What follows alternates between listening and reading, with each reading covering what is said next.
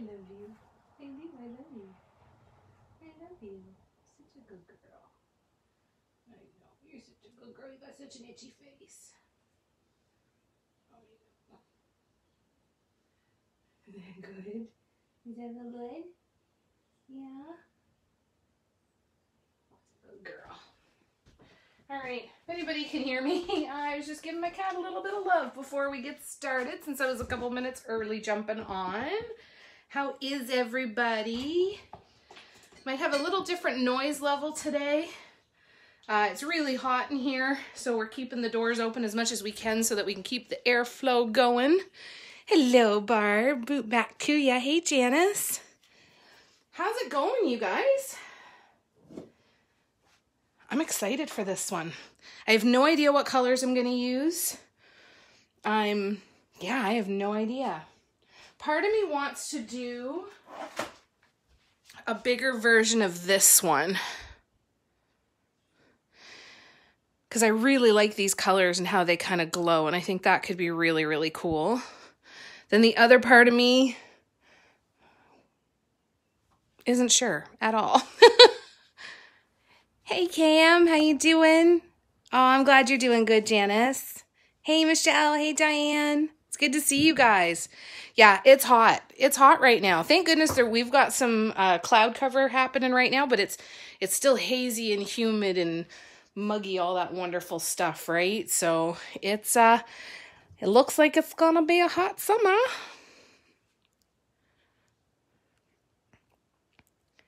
Hey, Cindy. Hey, Kathy. Thank you so much. This is a small, what size is this? An 8-inch maybe?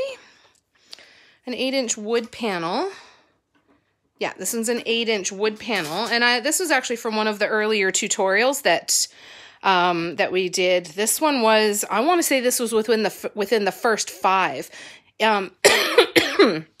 Within the first 5. I believe it was the walking dots tutorial. We did this part. And then the concentric circles, I think we did this part. So part of me says to use colors like this again, because I really, really, really, really like them. And another part of me isn't 100% sure. So I'm just going to talk with you guys for a little bit. We're going to go through getting everything blocked out, getting our guidelines drawn on, all of that good stuff, and then I'm going to see what hits me by the end of that. Hi, Nancy. Yeah, working on wood is wonderful, isn't it? I was lucky enough to get to collaborate with Funky Upbeat Designs. They take old instruments and they completely transform them into works of art, beautiful works of art. And I got to paint a couple drums and a couple guitars for them. And they sent me wood that was sanded so soft, it felt like suede. And it was an absolute dream to paint on. It actually broke my heart a little bit to paint on it because the wood was so gorgeous. 5 degrees outside and 22 inside. Yeah, right. You had some trouble getting in. That's weird. Oh, I'm glad you're here now, though, Sharon. Hey, Tabitha. How you doing? So, yeah, this was from one of the much earlier sets of tutorials. But these colors keep jumping out at me. How do you prep the wood panels? I just put a couple coats of paint, base coat paint. I use my craft acrylics from the dollar store. And I just put on usually 2 or 3 coats. 3 coats tends to work pretty well because especially if it's really thirsty wood. But yeah, a couple coats of paint and you're good to go. Oh, that's awesome to have a friend that'll do that. That's really cool. Yeah, wood right now is ridiculously expensive, right? Last week, what did we do in the tutorial last week? Half petals. Janice, hold on. I'll get the piece that we started. Hi. Give Audrey a quick pat before she smacks me when I walk by. I've got it right here. So it was a new design for me too, Janice. I've never done anything with half petals. And this is what we did. We did the half petals, so looking more like pinwheels. So I'm going to be reworking some patterns and trying to figure out how I can use this pattern so that I like it a little bit more. We just kind of went with it and said, we're just going to try it and see what happens. If we don't like it, then we know for next time, right? So yeah, half petals was last week. I'm just going to catch up here. Good morning, Manon. Afternoon here, sorry. Yes, good evening to you. Not on wood. I haven't used gesso on wood. I use gesso on canvas, but I never have on wood. You can use a wood sealer or multi-purpose sealer first. Yes, you can totally do that. And a lot of people do that with their stones too. They'll varnish the stone, then paint on it, and then varnish it again. You can kind of do whatever you want with that. Well, I'm glad you're a little bit better, Tabitha, and I'm glad you're here. Let's have a good afternoon together, a good couple hours together of just relaxing and be in a nice, safe space where we can just chill and enjoy each other's company. Thank you, Vicki. That's kind of where I keep going, Cindy. I feel like repeating colors is a cop-out right now. For me, I feel like I need to do something different. So, I'm thinking. Normally, after I go past rainbows and the metallics, like the bronze and the brown and those metallics, I usually go to teals. Teals and blues and turquoises, and I usually throw in some gold and white there. And I'm not feeling that either today, honestly. I'm thinking I'm going to do a purple color grade. Yep, that felt good right away. So we're going to take some purples. We're going to mix a bunch of colors. Actually, no, I'm not going to use these purples. I've got a different plum that I'm going to use. Sorry for shoving my arm in your face. Let's see here. This is the one I want, I think. This one? Yes. So I'm going to take this one. Now, I also have the option. So here, let's pick between purples, you guys. So we have the more bluey purple, really dark and rich, lighten that up to a whole bunch of different colors of purple. Oh, and you know what? Even as I see it, that's the one I want to do. This one's really nice too. It's more of the pinky purple. Okay, we're going to go for that purple. I've honestly never, ever done a painting in this purple. This will be the first time I've ever used it. So we'll mix a bunch of colors for that. Thanks for letting me talk through that, you guys. That's awesome. All right, let's see here. Hey, Elizabeth. I'm glad you're here. My page for my store is mandalaloveaffair.com, and I redid all of my links in my bio, so it should be a little easier to sort through the different options in there too. Yeah, I totally feel you. What I'm thinking I might do is use all of the purples and then maybe go in with teals or blues for the top dots. I think that could be fun. Hello, Carolyn. It's so good to see you guys. Hi, Chris. Oh, I'm so glad you're looking forward to this. This is so fun. Welcome. This is so fun, you guys. I am located, Kathy, about an hour and a half east of Toronto, Ontario. Okay, Jan's turning off the comments. Good. Yes, please don't be afraid to do that. If you want to focus and concentrate and go into all of that, please do that. I love that you're here, and if you have questions, you just pop on anytime. I should prepare my surface last night instead of this morning. That's okay. Do you have a hair dryer, Tabitha?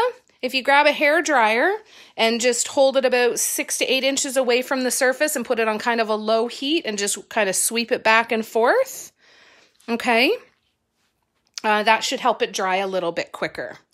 Okay, so I'm going to get into measuring this, you guys, so we can get started. I'm going to show you the tips and the tricks that I use to kind of try and make my life a little bit easier as I go through making these larger pieces. The prep is the biggest part for sure, as far as the guidelines, because normally on a small piece, I just kind of go with it, right? I just kind of pick and choose as I go and kind of wing it. Now, I still wing it quite a bit on these larger pieces. However, I don't wing it quite as much. I know that there are certain elements that I'm going to want to add to larger pieces as I go. So I kind of plan for those, but I still don't get into too granular of a plan so that I have time, have the ability to make some changes. So for example, I know that at some point I'll get to the outside of this part of the piece and I'll want to add in at least one or some kind of set of rings. Okay. So that's something that I prepare for. I want to do my guidelines out as far as I can possibly get them. So let me show you what I'm going to be using. This is a 20-inch square canvas. There we go. A 20-inch square canvas. Hi, everybody. Sorry if I'm not answering the comments right away. I'm not really focused on the camera right now while I'm doing this, but I will come back and catch up, I promise. Oh, we might get Audrey with a case of the zoomies. What are you doing? Audrey, what are you doing? Oh, ears back and she's got crazy eyes. Oh, no. Take your time, because we still have a little bit to go through right now, Tabitha, before we get started anyway, so don't stress. Thanks, guys. Okay, so this is a 20-inch canvas. This is something I'm completely selfish here because I really want to get back into doing large canvases. So I want to start practicing doing the large ones again, practicing with the planning, experimenting a little bit, what I like, what I don't like, because I'd really, really, really like to do these more in the future. So this is a 20-inch square canvas. I have a meter stick, yardstick for my American friends, that I'm going to use just because I don't want to have to try and connect up ruler lines of a smaller ruler. Okay, so the first thing that I do, I'm going to sit down. I apologize, I won't see your comments right now because the phone is up above my head. The first thing that I do is I pick two different spots, fairly close to the edge. And the reason I do this is because I want to lay my ruler down where I can see that I've got a pretty even band along the bottom so that I know that I'm staying straight, right? And I'm actually going to line it up with 1 and 21 just to make my life a little easier so I have some overhang on the left-hand side. So I've got my 20 inches measured out. I am now going to go in and I am going to mark my halfway mark down here. Okay, so there's my 10.5. 10.5, it's a 20-inch canvas, so it is 10 inches into the middle, but because I lined up with 1 and 21, I'm looking for halfway between 1 and 21. Okay, then I'm going to turn this around. Now, there are canvases that you can get that will have more supports on the back. Okay, if you had one like that, or if I had one like that, which I wish today, I'd be able to use a Lazy Susan to help it spin it around. Okay, but because my Lazy Susan is smaller than the wood supports, it would just end up pushing up on the canvas. The other thing is if your canvas doesn't have this nice tight drum tightness to it, if it's saggy at all, if there's some fingerprints in it, like someone's pushed on it and it's gone through, you can fix that. Just spray the back of your canvas with some water, or even take a wet paintbrush and brush the whole back with some water and let it dry, and it'll tighten it right up for you. Okay, but it would definitely, you know, there's different, I guess, qualities or levels of canvases. If there was one that made ones this large that you could put some wood supports in or make some of your own, that's definitely something that I would like to do too. All right, so, nope, that didn't work at all. Hang on. 10, there we go. Okay, so I'm not worrying about this. I'm using watercolor pencil crayon for this. You can use charcoal pencil, you can use regular pencil if you like. You'll be able to get them all off. Some just come off a lot easier than others. I used to use charcoal pencil all the time and I freaking loved it. But the pencils that I got, they wouldn't sharpen well, so I was like sharpening down to this long on a brand new pencil just because I couldn't get it to sharpen without breaking. And my friend Jan introduced me to the wonderful world of watercolor pencil crayons. I feel like that one's off now too. Poop. All right, let me try this again. Dun, dun, dun, dun. Yeah, that one's off a bit too. All right. Yeah, I totally did it wrong. I shouldn't have gone to 10.5. I should have gone to 11. 11 is halfway between 1 and 21. Oh, for those of you who caught that and were calling me out in the comments, I got there. I promise, I got there. I'm sorry it took me so long to get there. Ugh. All right, it is what it is. This is what would happen when I was by myself, so you guys might as well see what it's, this is just real life stuff, right? So I'm going to now join up these two spots, right? If I had just measured in the middle, it would be really easy for me to let my, my ruler kind of tilt to one way. So if I do a mark close to the edge there and a mark close to the edge there, I am going to get a straight line that's going to be significantly straighter, right? And then all I have to do is go in to the center. And I apologize, my head is going to get in the way here. So I'm looking at 3, 23, and I'm going to go in halfway here. Now, the reason I don't, I'll show you the other trick that I do. You could measure it out on the edges, like up at the top, just like we did for these ones. But I'm lazy, so I don't. So I measure it in the middle, and then I get my clear ruler. I love my clear ruler because I can line these lines up on the canvas to make sure that my line is nice and straight. So just the way that those little notches close to the edge helped me keep my first line super straight, making sure that this is exactly lined up with one of these measurement notches on this line is going to help me to keep it straight so I don't have to mark off the two ends.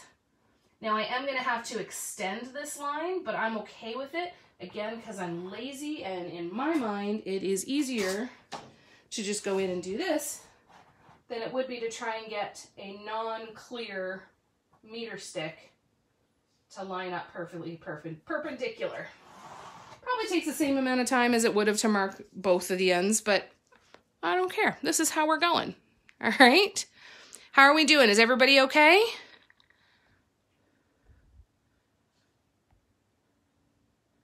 Can everybody hear? Is everybody... Can't hear me when I walk away? Okay, sorry. I will keep that in mind. I will not walk away. Okay, sorry guys. Okay, let's keep going then. And I will stay here nice and close to the camera and talk louder when I'm not near it. So now I have my protractor that I'm going to mark my angles. So I'm going to line, there's lines on the protractor. Again, that's why I like the clear ones, because you can see all the way through and line everything up with the guidelines you just did. So I am going to mark off, what should we do?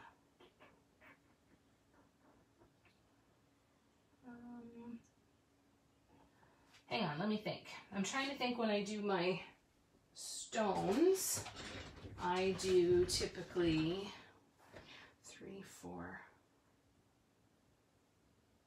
Okay, so I want 3 slices of the pie. Actually, no, it's going to get bigger, so I'm going to mark down every 10 degrees, which would be here. Or sorry, every 30 degrees. So I'm going to do from 90, I'm going to 60 and 30. No, that's not what I wanted at all. Nope, sorry. I'm trying to think of the way to get the most number of slices in my pizza. So, I dip my finger in some water. So now I'm going to go in, and I'm going to do 45. And then I'm going to do half of 45 is 22.5. And then 10, 20, 1, 2.5. So 22.5, 45, and 67.5. So I just count in 22.5, 22.5. So the measurements get a little bit more specific than in any of the other projects that we've done up to this point. Right. Now the nice part is we only have to mark 1/2. 1, 2, 5, and 135. We only have to mark 1/2, and the reason for that is that I've got from this line into the center point to help me make it good and centered. So as long as I'm lining, I have 2 points that I can line up, I'm going to be able to create a good line here. So I've got that all lined up. And it's not gonna ever be perfect, and that's okay. But we're gonna get it as close as we can. And then I'll line up that one with the center. This is where I have to force myself to take my time and just constantly moving the ruler around just a little bit to keep it as perfect as I can get it. Okay, again with that line and my center. The other thing actually is at this particular point while you're doing your guidelines, make sure your pencil stays nice and sharp, and if it gets too dull, it's really easy to throw off everything. So make sure you're keeping whatever you're marking with nice and sharp. Okay, there we go. Next one, right there.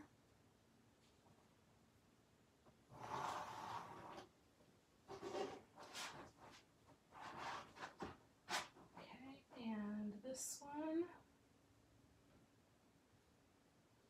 Oops, my ruler all the way to the end.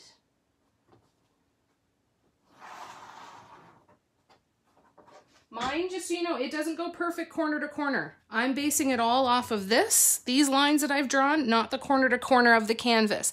The corner of the corner to canvas might, it might not be perfectly square. Okay, I will do my best to speak louder when I'm bending over with my head down to get this stuff in here. And that's not the right measurement. Hold on.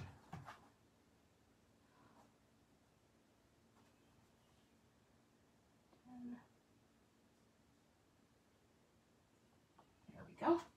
All right.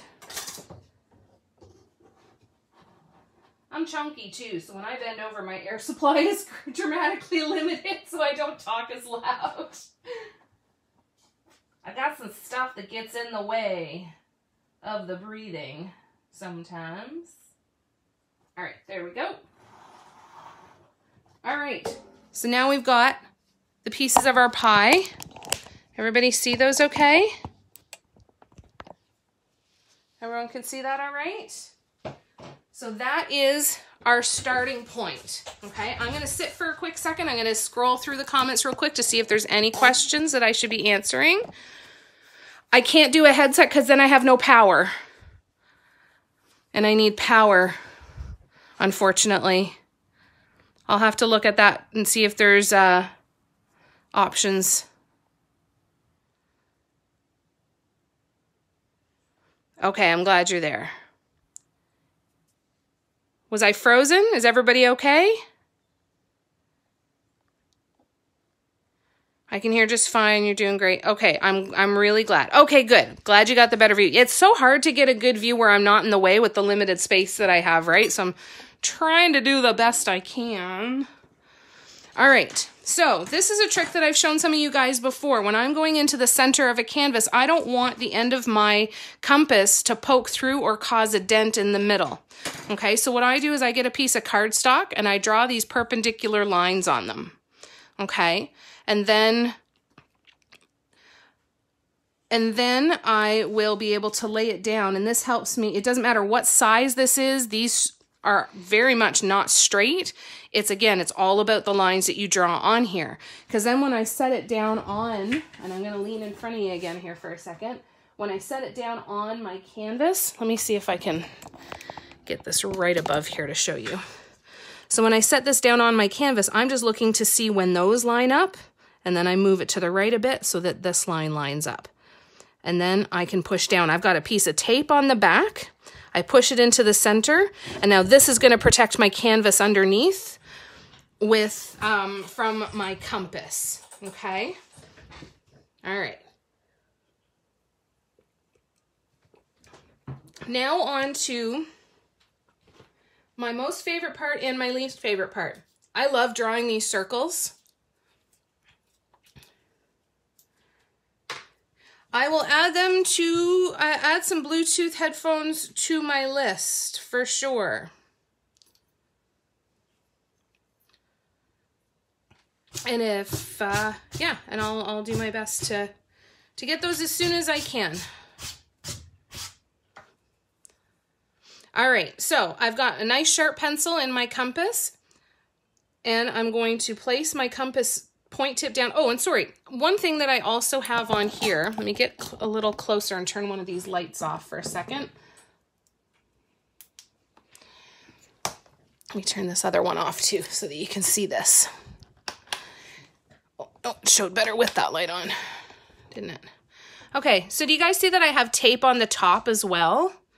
I do that because it adds a little extra give, and I can almost create a divot right in the center for my compass so that it's less likely to slide out. So I just give it a pretty good push.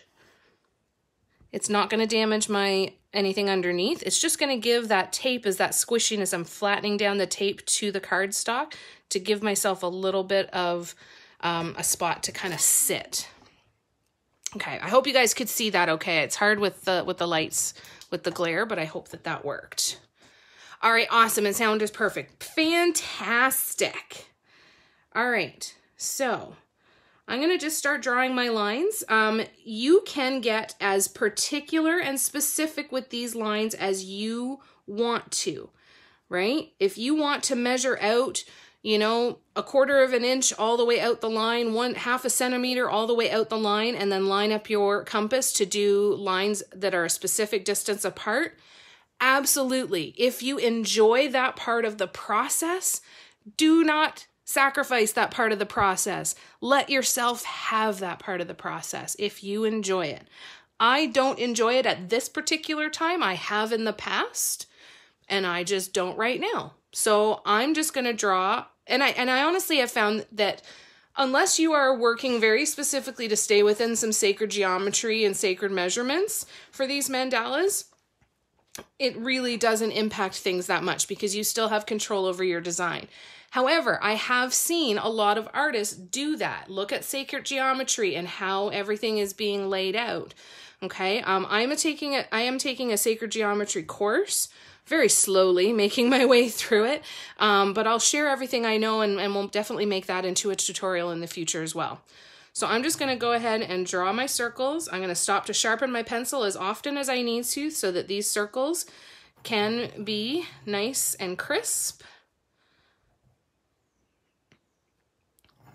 If it makes you nervous that you are putting too much weight down in the center, if you're pressing too hard or you just feel uncomfortable with the amount of pressure, but you don't feel you'd have the control unless you push down, go ahead and put a small stack of paper, a small stack if you've got some business cards lying around, a thin book, anything under the center of your canvas so that when you push down on it to draw your circles, the canvas doesn't have as far to fall before it hits something solid.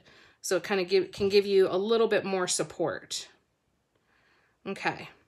So this is where it gets sticky. Once it starts to slide a bit more, I want to do this two-handed. And I'm going to stop and sharpen my pencil here in a second. Okay, so let me sharpen my pencil. We are getting to the point in this particular set of guidelines where the width that my compass can go is going to come to its limit. Okay, so this is where I was talking about it's my favorite part and my least favorite part because it drives me nuts that I can't find a compass that goes all the way around the edge. I've been begging all of my teacher friends, like if you ever see like in an old storage room, one of those huge chalk compasses that we used to have in school, please let me know. I want to find one so bad. In the meantime, I have been researching some different kinds of contractor tools and people that will make these things on their own. The other option is if you're using wood or something that you can backfill a hole, you can always use a ruler like this that has a whole bunch of holes in it. I don't want to puncture my canvas to hold it there, and I'm not, oh, maybe that one would work. I guess a pencil fits right in there, so we can always try that. Oh, well, that's exciting. Look at that. We learned something new today together. I've never tried this before. I've been looking at strings and dowels and clips and everything, and shocker that I was making life more difficult than it needed to be. That's weird. That doesn't sound like me. Now I am limited to just these ones here, but at least I can get a couple more lines. And if I wanted to do like a bigger, if I wanted to do, I'm just pulling this tight.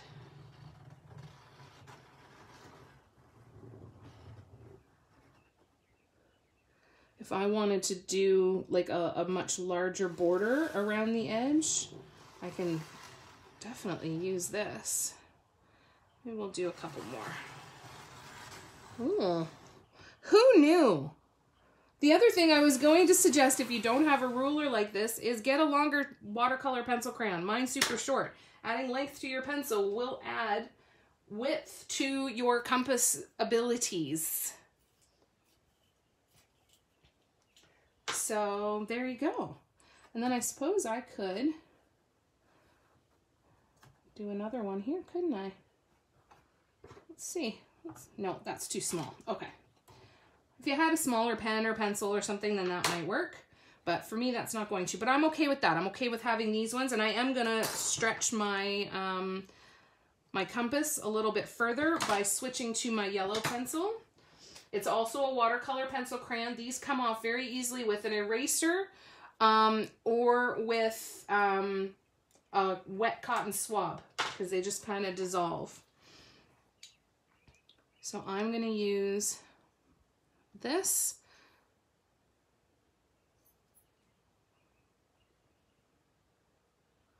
And do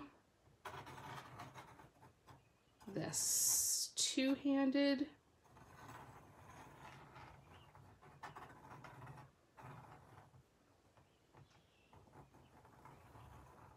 Let's see if we can stretch one more out of it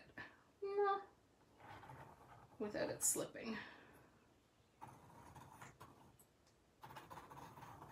So again, I don't know if and when I'm going to use any of these larger circles, but I like to have them there so that I don't have to plan the entire design out before I get started. Oh geez, I'm sliding all over the place. Look at that. That's a mess. That's a big old mess. This is the danger.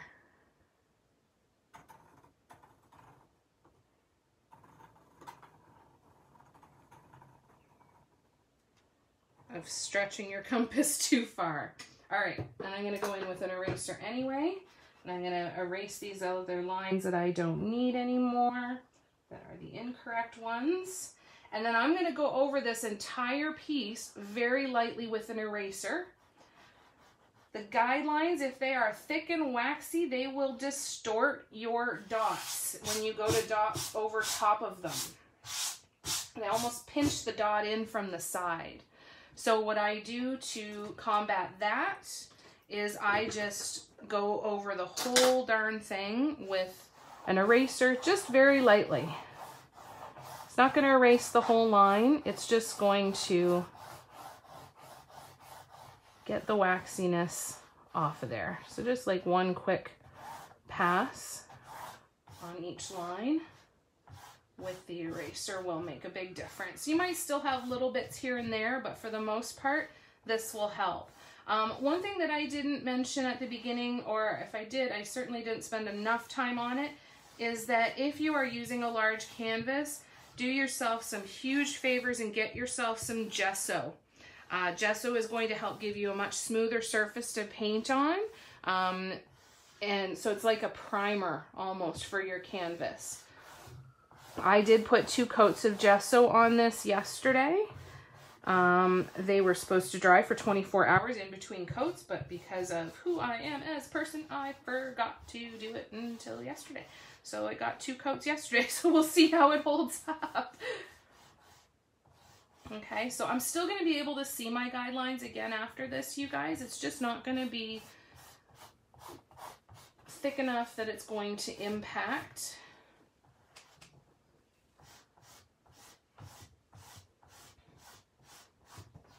those lines, the dots shape, I should say.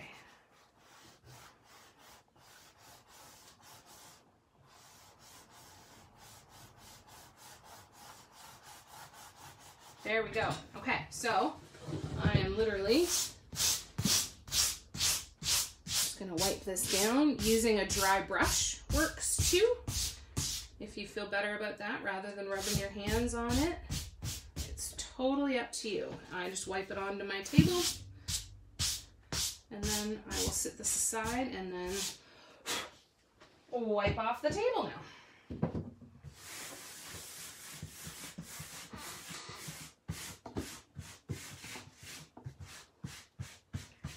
All right, so those are gone, and we're back.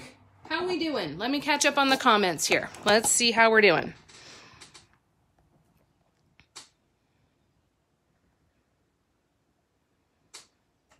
Thanks, Jan. Yeah, that'd be awesome. I really would love to get one. There's another artist, her 4100. She's a mandala artist, and she does murals and stuff, and she sells one, but it's very expensive. And I'm not quite at the place where, excuse me, I want to spend $70 on a compass yet. Yeah, that's what I do, Sheetal. That's what I do when I'm on wood. But on canvas, I don't want to puncture the middle of the canvas, right? But that's a really, really good idea. I have a lot of old squares, triangles, measuring devices. Oh, no way. That's so cool, Catherine. That'd be fun. They have 8 and 12-inch canvases? Awesome. Cool, Carolyn. I'll check it out. That's awesome. Yeah, you should totally play with those, Catherine. See, you might be able to do something fun. Thanks, guys. Okay, thanks, Jan. Did I add gesso, then add a coat of black paint? Yes, I did. So I did 2 coats of gesso and then 1 coat of black paint, and I went in and did a little touch-up. The reason I didn't do 2 full coats of black paint is because I tend not to leave a ton of negative space, and anything that kind of comes through and shows through that I want to hide later, usually I have touch-ups to do anyway, so I'll go in with a really teeny tiny brush. Like, for example, it's what this one is waiting for. I'm actually going to go in and, you know, cover up all these little splotches. Anywhere where the lines didn't come out, I'll go in with a really tiny little brush and cover all of that stuff up. So I kind of figure with the touch-ups and everything, 1 coat of black paint is okay. Now, if you don't have gesso, you can use just black paint to do your prep. But I'd recommend doing a good 4 coats, and that would definitely be something you want to let each coat dry for a couple hours in between. Acrylic paint looks dry really, really quickly, but if you add layer after layer after layer, eventually it starts to go gummy. So make sure that you do let the layers dry fully in between, okay?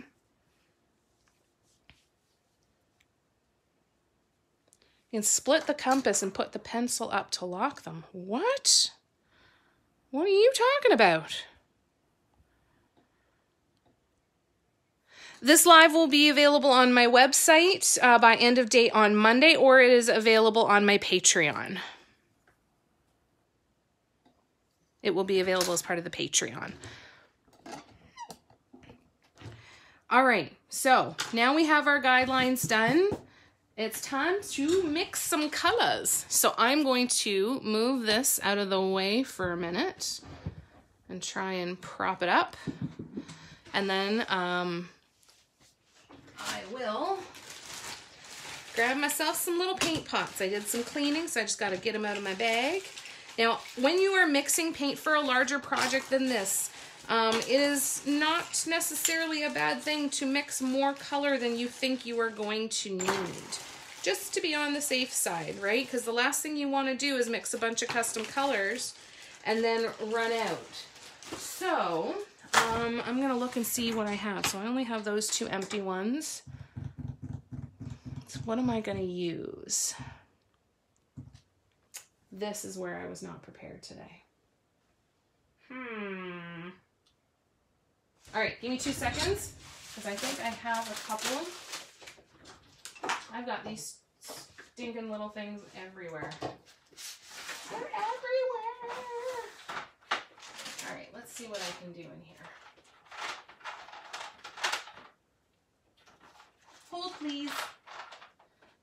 All right, so yeah, you want to be able to mix as many colors as you can. So I'm just going to find a couple little paint pots here that I can dump out and give them a super quick clean. So sit tight for 1 second. I'm just going to get some warm water. I will be right back.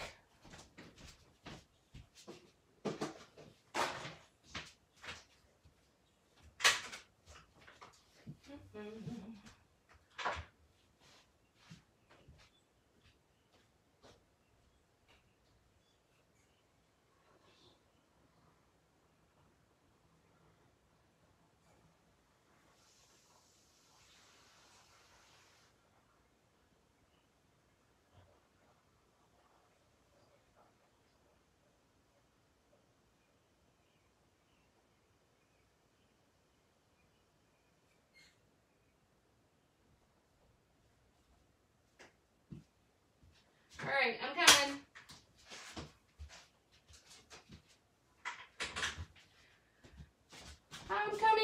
I'm coming. Sorry, guys. Like I said, this is not the most organized set of tutorials you're ever going to be a part of, but you're going to see how I function in real life, and even if it just means you might be a little kinder to yourself, that's a win in my books. All right, so I'm just going to dump these little pots in here. We'll give them a little clean. Some of them are nice and dry already, so that's fantastic. And I will use that one. I got way too many lids. So I'm going to mix 5 different colors of this purple by adding, do I want to add some blue and some white or just some white? When I'm mixing in white, this is the one time where I will recommend using Apple Barrel, just because it's inexpensive and it works good for mixing.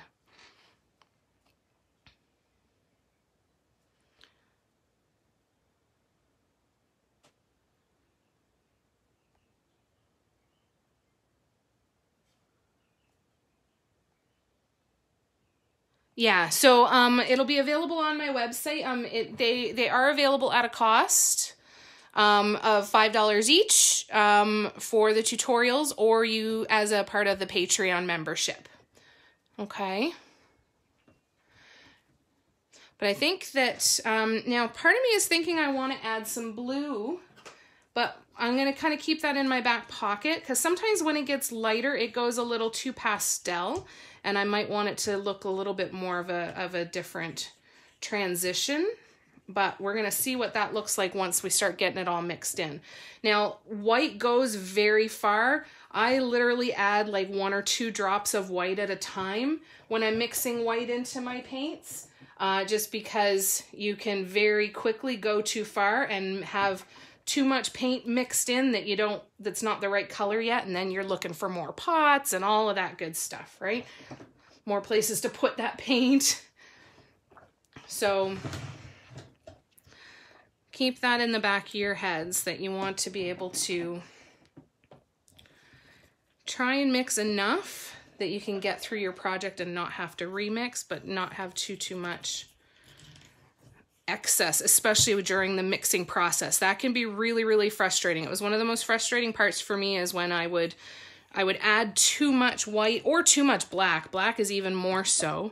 When I would add the black to the paint, I would add too much of it, and then I would have to start over again, and I kept wasting paint and wasting time. Well, it's not a waste of time because it's learning, right? But still, didn't feel good. Wasn't something I wanted to do by any means. So it's worth taking the time to take your time in the process.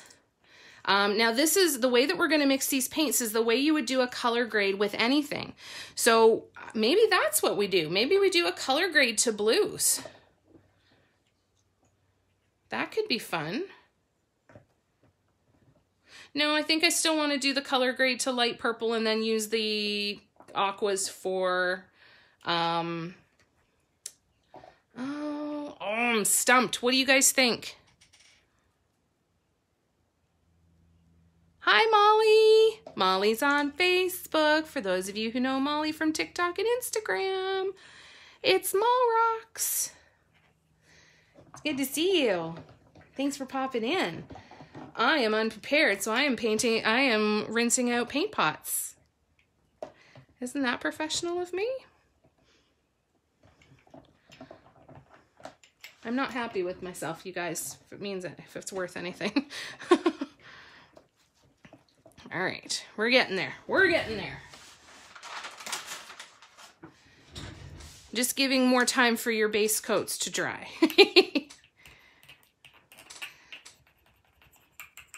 I'm going to break out the pipe cleaners in a minute because that gives me my last little bit to scratch off and clean off. They can usually help quite a bit.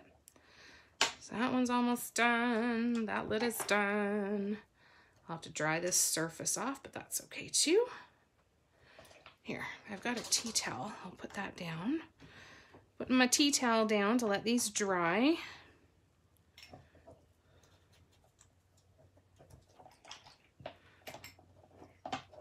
Whoops. How'd you guys do make out doing your guidelines? Everybody okay? Yes. I'm not using paint and Floetrol. No, I'm using craft acrylic paints. I'm not using heavy body paints. I have only ever done that once, and it is not part of my wheelhouse yet. So that is definitely not my area of expertise. I'm using just the craft acrylic paint straight out of the bottle. I'm a big fan of matte finishes as well. And a lot of the heavy body paints that I've found anyway are gloss finish. So and the ones that I have now that I could practice with are a gloss or a satin finish. And I just don't enjoy those. So I want to wait until I can buy myself some good matte paints before really going too much further into it. You're doing great, Molly. Doing great. All right. Well, and if this little bit of teal gets in the paint, it gets in the paint. It's fine. It's fine. Everything's fine. Getting all the sound effects. All right, almost done. And then we are going to mix 5 different colors of paint. Have a great day, Molly. Take care of yourself. So yeah, I don't do the mixing with the Floetrol, not at this point yet anyway. At some point it is something that I want to explore, but it is not something that I'll be focusing on for a while yet. Plus I have hundreds of dollars of this paint to use before I go buy a new stuff.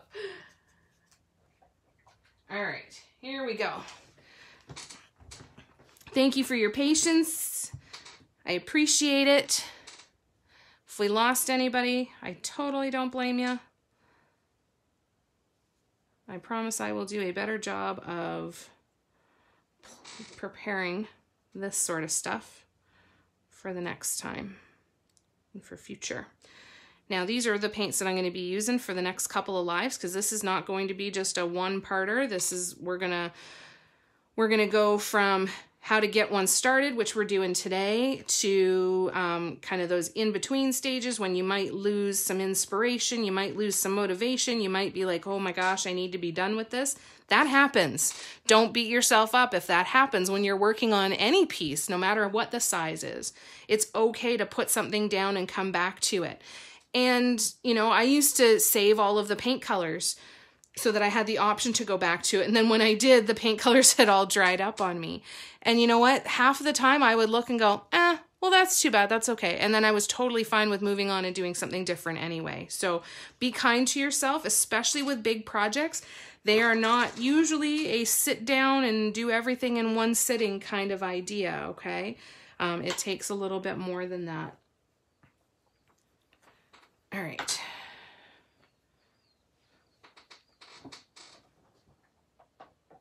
Did I?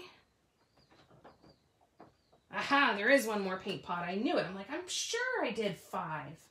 5 total. I was sure of it. And I did. That was just me again. All right, there we go. Number 5. Number 5 is alive. Did I just age myself by quoting Short Circuit? I think I probably did.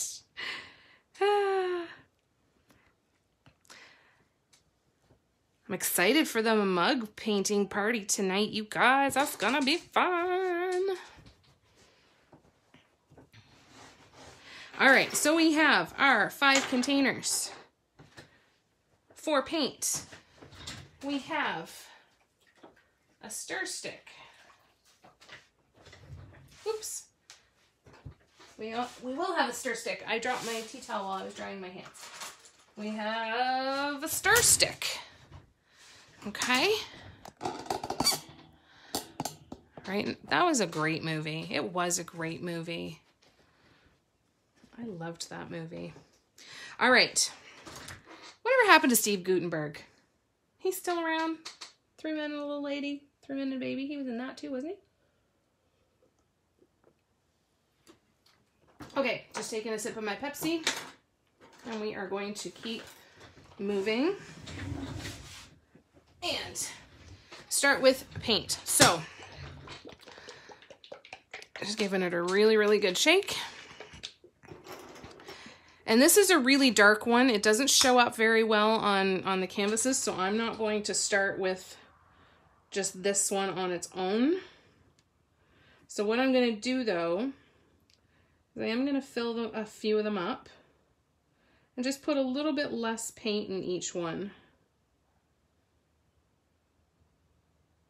Because what I'm going to be doing is the difference is going to be in white paint. All right, so this one I'm filling up to about, do you see how far from the top that is? Let me put this down here. See how far from the top that is? Right, so I've got that little bit from the top. Then the next one, I'm going to have a bit more. And the next one, a bit less. And a bit less again. And a bit less again. Now, I'm not going to fill these other ones up here too quickly because I want to see how each of these turn out, right? So I'm still only going to add in just a few drops to this one on the left and give it a good stir, and we'll see how she looks, because I don't want to make it too light. Right, and it's going to take a little bit. I apologize if this is shaking the camera. I'm going to raise my arms up in hopes that I can. When you're using these pots, if you have old crappy paint brushes, they're great for stirring in these pots because they'll pull the paint off of the side as well that these wood sticks won't do. I've killed a bunch of the my paintbrushes doing that, but it works really, really well. So it is definitely, if you have a couple little sets like from a dollar store or something to do your stirring with, it can be really, really helpful and inexpensive because you can always get a good 3 or 4 uses out of them. Okay, so that just brightened it up just a little bit, which is perfect. I'm really, really happy with that. Okay. I thought I was referencing the rap artist. That's amazing. I love that. I love that. Still around? Yeah, they do age well, don't they? He's a cutie. Oh, sorry I missed your question, Joni. These girls got you covered. Thank you guys for answering that. I need tiny little measuring cups. I have them for resin. I'll have to do that one day with the paints. So when I'm pouring this paint in, I'm counting a little bit. So for the first one, I counted to 3. The second one, I counted to 5. Now, because I know the difference between the two, right? The actual like 3 to 5 difference. Because I didn't fill this up all the way, if I know that this 3 to 5 does well, then I'm going to feel pretty confident to go back in and add more purple so I can top this up. Right? Because I want it to be nice and full because we've got a big project over a couple of days. This is an opportunity, though, if you don't mix enough, don't panic as long as you still have your original colors and take your time and slowly, slowly, slowly add to it. And then what I do is I would take, like if I wanted to know if these two matched, I would take this one and I'd put just a little drop on that paint and I can see the difference. Can you see the difference between the two? You see that little dot there?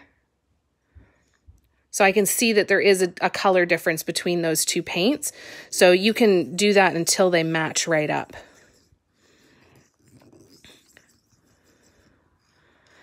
Okay, so I think that's a pretty good color. So I'm actually going to add a bit more purple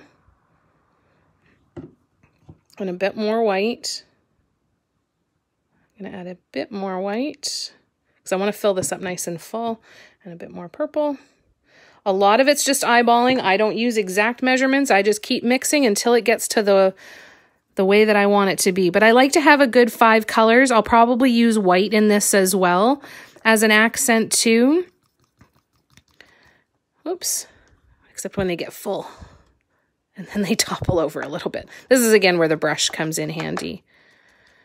I'm so excited for when the art supply aisles at the dollar stores open up again here in Ontario so I can go in and get some more paint brushes. I've killed mine.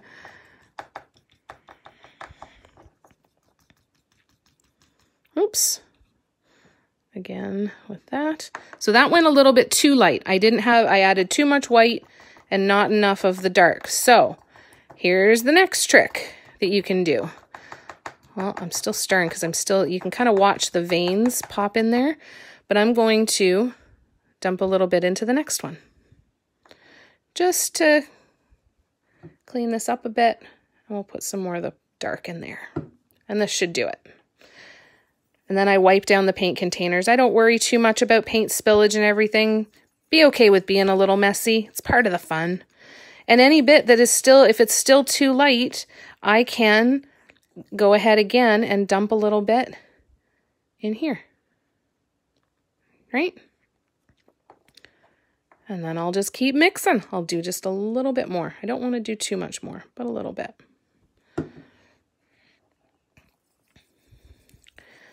Trial and error. That's why I don't follow any exact measurements, because I want to pick and choose the differences between my colors, right? All right. So number 2 is done. So to compare the two, just a slight difference, right? So I'm going to clean this one off.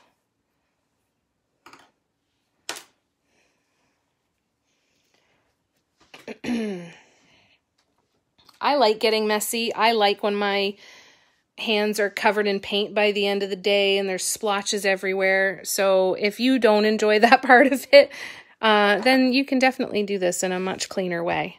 I just like it. I like getting messy. I wasn't planning on using silver, but that would be some nice bling, Catherine. All right. I see where you're going. Yep, I think that would be a good one. All right.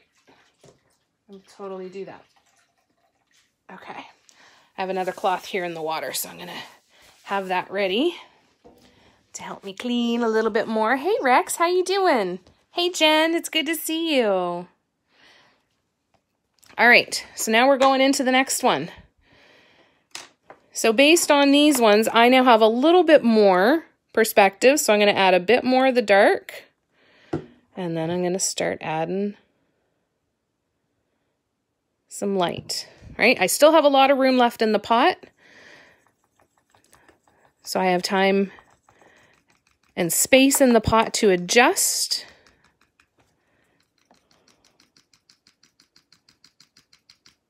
I try to scrape the inside. You can see, let's see if I can get this here. You see all the striations in the paint? It's very satisfying to watch as it just changes color. Isn't that fun? It's so satisfying.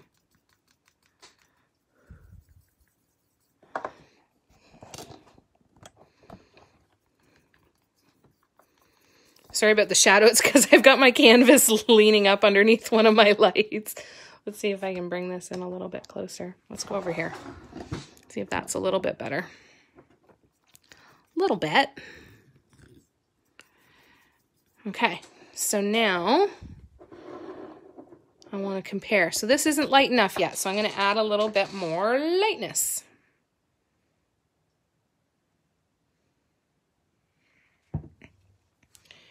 Right, just doing your line template now. Perfect. Take your time. Are you looking for just general, no, like the little tiny artist brushes? But yeah, just even just the plastic ones, right? Surface is finally dried and landline friendly. Turn on the AC. Oh, good. That's such good news.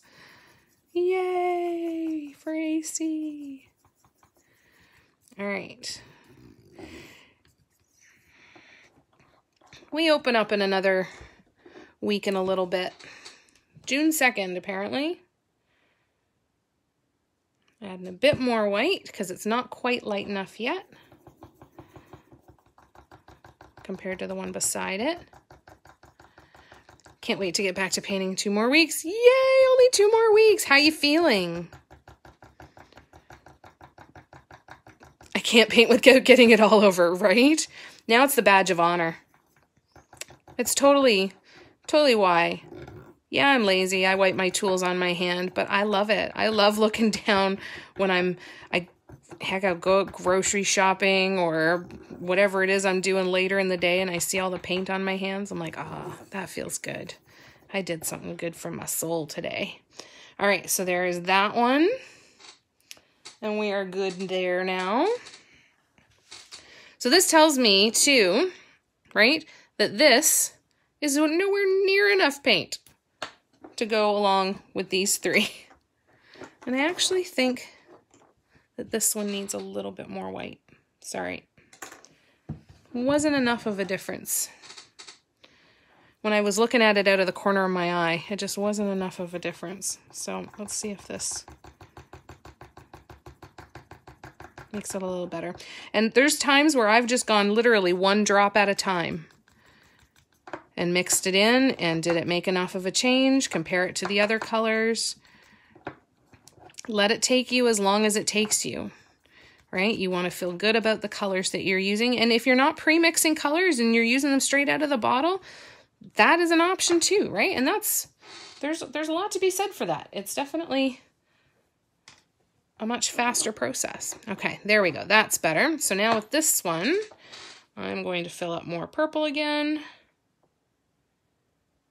And then we do a whole bunch of white. There we go. And let's see what happens with this one. Good overall, just bored, I bet. But I'm glad you're good for the most part. I'm missing the dollar store much. I can't wait for it to reopen to non-essentials. I know. I feel ya.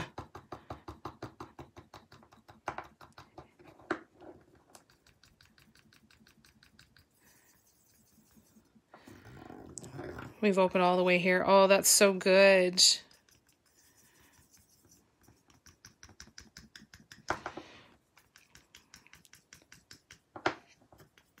I hope all goes well with the next phase of reopening here so that we don't have to keep going back and forth. You know, it's at the point now where it's not that people have an issue with the lockdown. It's the fact that how many do we have to keep doing? Like, can we just do it once and take care of it and let it see that it works faster and longer term?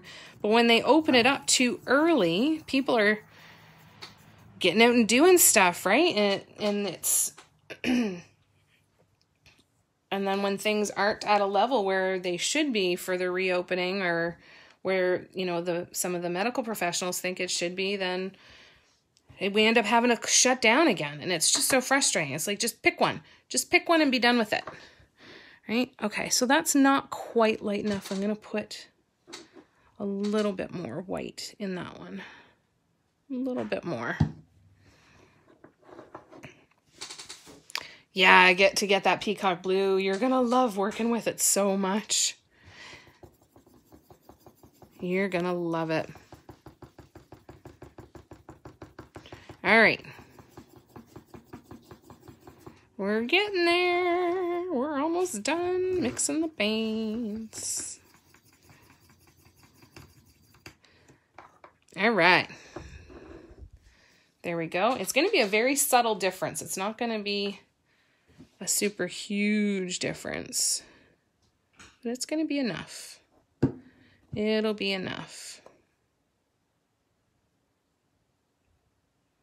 All right, let's see if this one comes out the lightest. I love this part. Like, isn't that satisfying? Like, look at those stripes. Isn't that cool?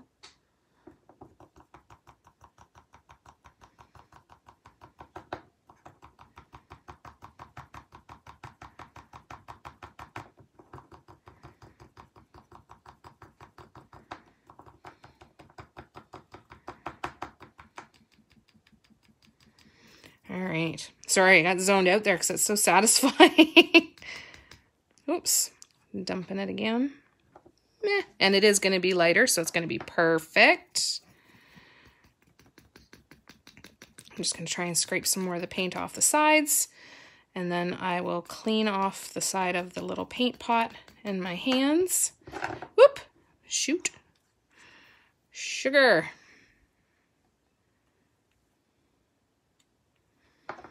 And I'll have to clear off my table apparently too, because I'm making a terrible mess.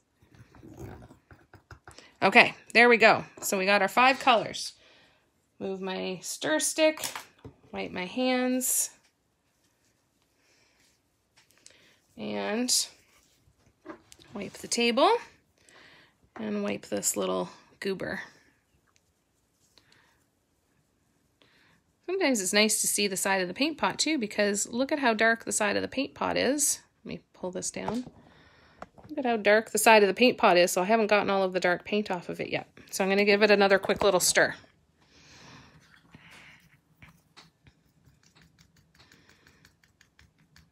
So I'm watching the size of the container, right, to make sure that I'm getting the paint off of there. It's not a huge deal by any stretch, but I have had it where little bits of color injection from the sides of the pot later on has changed the color just a tiny bit, but that must have meant that I did a really crappy job stirring, so this should be fine. All right, and then I'm going to show you these 5 colors. I will use white like I mentioned, and I will put that in the little paint pot. Here, and I'm going to use my DecoArt acrylic paint from Dollarama for the white.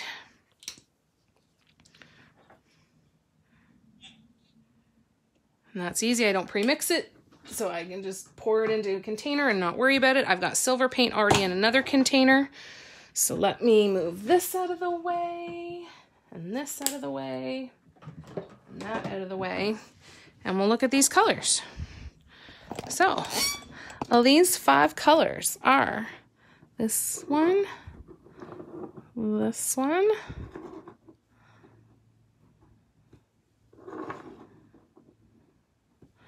there we go. These ones have a very tiny difference between each other, but there's still enough of a difference that it will... Is there though? Well, crap, now I'm thinking about it. All right, I'm going to put a little more dark in this one. All right, hold on. Trying this again. So I'm going to put a little bit more of the dark in there. Let me tell you, once you get your colors where you want them to be, though, it's very satisfying. So again, you could be doing this with any 2 colors, right? You could be doing this with green and yellow, blue and green, pink and purple, teal and purple, teal and orange. You could do it with literally any 2 colors that you want, and just mix that color gradient in between. So just keep that in the back of your minds, okay? That you can do this with anything you want. That's a little bit better.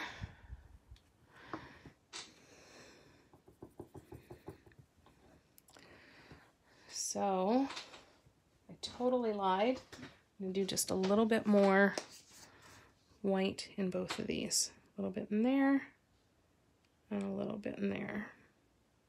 And then I might have to add a little bit more on the far end, but let's see.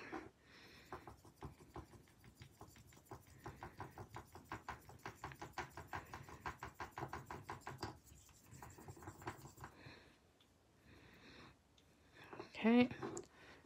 Yeah, this is going to be much better.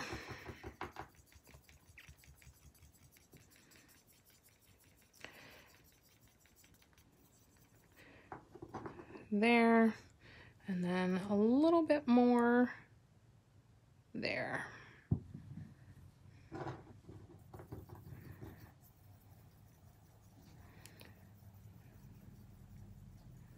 Might be a bit noisy here for a second, guys. I think somebody's coming home. So the dogs are probably going to confirm that in a second. We shall see. We shall see. All right, so we got our 5 colors. We've got white. I've got silver on deck. I'm guessing that what I will probably do is come back in with the silver at some point, but who knows? Once we get going, who knows what's going to happen. I'm going to leave it out so that I can see it to make sure that as I'm going through the design, if it hops out at me, I'm going to use it. All right. So now we are good to bring back our canvas again. How's everybody doing? We doing okay?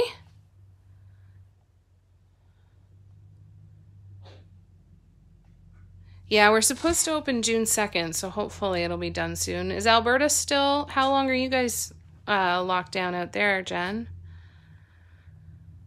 Hello, Alejandra. It's good to see you. My baby spatula is resin specific. And it works great for that, by the way.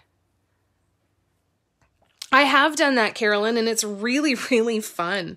It's really cool, especially if you do like a really cool big center dot or something. I think that's really neat. All right. Well, till the end of May, that's not too bad. Yeah, that's around the same time as us. We're June 2nd, so we'll see what happens. All right. Let me stand up and stretch for a second. Okay. So now I've got all the colors. Right? I've got them all here. And now I can pick and choose how I want to do this. So when you're using color grades or any kind of color mixture, you can choose to follow a specific order that you repeat the colors in, or you can just wing it. I've done both, and they've all worked really well for me. So it is completely up to you what you prefer in that instance. Now, the last thing I'm going to do before I forget, and to make my life a little bit easier on myself, I'm going to put one small circle in the middle where I'm not pressing down very hard with my compass. The smaller this circle is, when I put my dotting tool there in the middle, it's going to be that much easier to make sure that it's as centered and as in the right spot as I can possibly get it to be. I'm going to turn off this light because I feel like this one is a little bit better. How are we doing? Can you guys see okay? Is everything all right? I hope so. Okay, so I think I am going to start with the medium. Okay, so I'm taking off the lids just so I can remember which one's which, and I'm putting them actually off to the side here just so that I can put them in a bit of an order for myself. All right, and there we go. So I think for my center dot, I am going to use, I'm not going to use the darkest purple. I think I'm going to use what would be like purple number 3, the kind of middle purple. And I'm going to do a very, very large center dot on this one. Everybody can see, girl? Okay, awesome. Thanks, loves. All right, so we're going to come down in here, and I am going to keep the camera up here, but I'm going to zoom in, and hopefully you'll be able to see okay. Let me know if that loses quality or not. This is the part that is always the one that I find the most stressful, is getting this center dot in there. So when I'm dipping my tool in, I'm getting a lot of paint on there. Okay, it's coming up the sides quite a bit.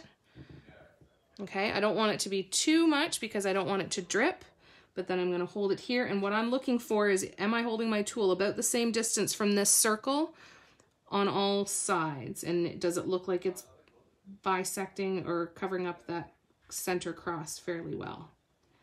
And making sure that I put the tool down straight and not on an angle. Okay.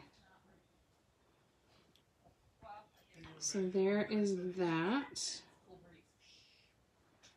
And there we go. So we got our center dot in there then. Okay, let me push that in there a little bit more. And we go here. All right, so we've got the center dot down. Fantastic.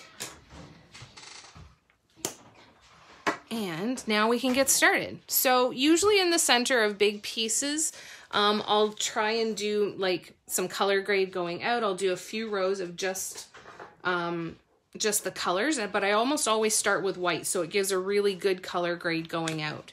So that's what we're going to start with here. We're going to start with white, keeping in mind that you're probably going to want to turn your canvas a lot.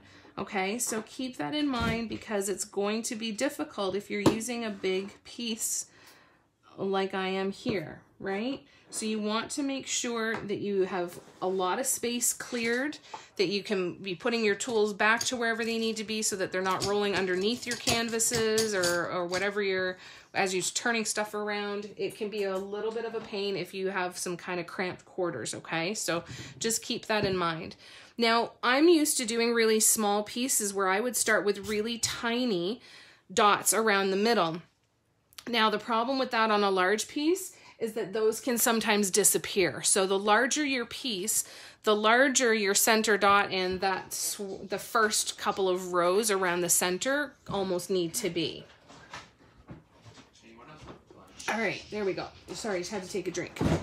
Okay, so I'm going to just take a quick look at my tools. And this is, again, where trial and error comes. In the very beginning of your piece, this is where it's going to be a slower bit of your process. So I'm starting with my DIY Mandala Stones tools. I'm starting with my number 2. And I want to just see, how does this work? How well does this work? I kind of like that size, actually. So I think that's the one I'm going to go for. And on a larger piece, I do work with my guidelines a little bit more than I normally do. Okay, but I am still going to go into the center and dividing these spaces in half. Now I am getting some distortion from the canvas, okay? And that maybe that means I needed more coats of gesso on it, but it's still okay. I mean, it's still pretty. And I can always go in and touch those up at a later time if I want to. You want to get really particular about stuff. I've gone in before with a sewing pin to smooth out edges of dots, especially if there's just one or two that are really standing out, then you can totally do that. But be kind to yourself, remind yourself why you're doing it, how perfect does it need to be, that sort of thing. This one is actually really bothering me because it's one that I would like to get as close to perfect as I can, but that's okay. That's all right. We'll deal with it. We're okay. There we go. So there's our first center dots. Okay, let me catch up on comments. If you have a piece of thin wood like panel or large canvas board, you could put it underneath your canvas to, oh, that's a really good idea. Yeah, so even like the panel that I had earlier that I showed you from that other piece, whoops, sorry, I'm zoomed in really far. Like this panel, I could put this underneath this one if the depths were the same. This one's a lot thicker than my canvas. So keep that in mind too. That can be a real big benefit for buying the artist canvas, the ones that are the thicker professional grade canvases that have the thicker sides. Okay.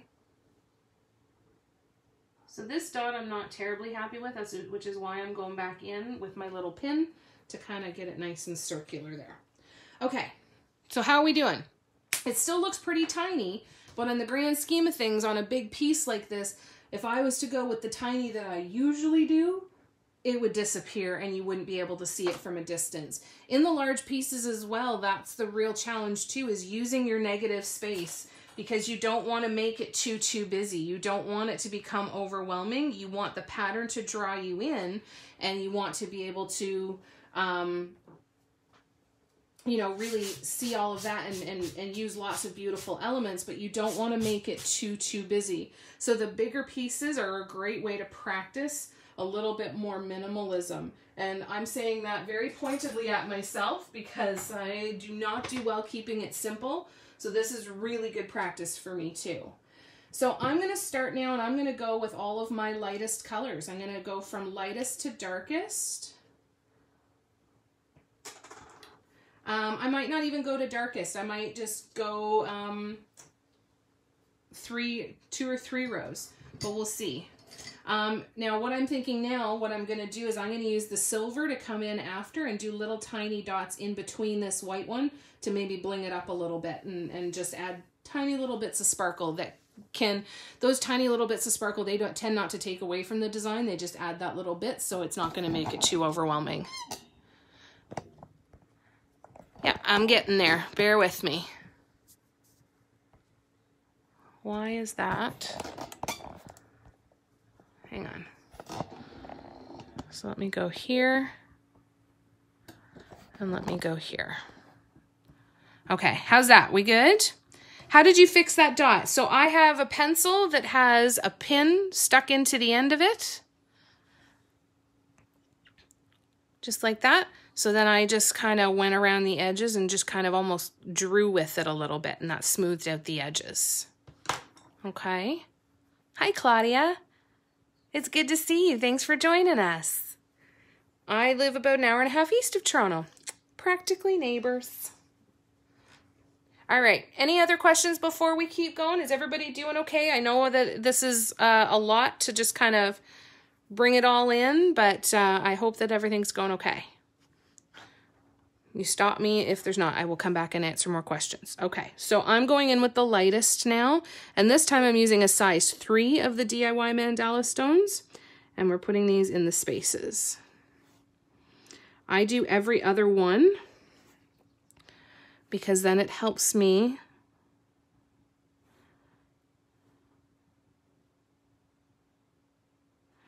to do my spacing. So then I go back and add in the ones in between. So this is about points of reference, right? When I am putting this dot over here, for example, right? The only points of reference I have are the white dots from the row before. But when I go to do this one in between, for example, I not only have the 2 white dots for reference, but I can also use the 2 purple dots, the purple dots on either side as reference. So it gives me 4 points of reference instead of just 2. And that can really help with spacing. Okay. Oh, good. I'm glad you're doing good, Chris. Good stuff. All right. So we're going to keep going here. Normally I spin my pieces a lot more, but in an effort to not completely make you feel sick to your stomach while you're watching this, I don't want to do that too much, but I do have to move the camera now for a second. Ah! There we go. All right, let's see how that works. I cannot see the comments at all, but I think it might be a better angle for at least some of it. Okay, so I do every other one. And then I go back in. I'm used to dotting across for me, so this feels really, really weird. So I'm going to take my time.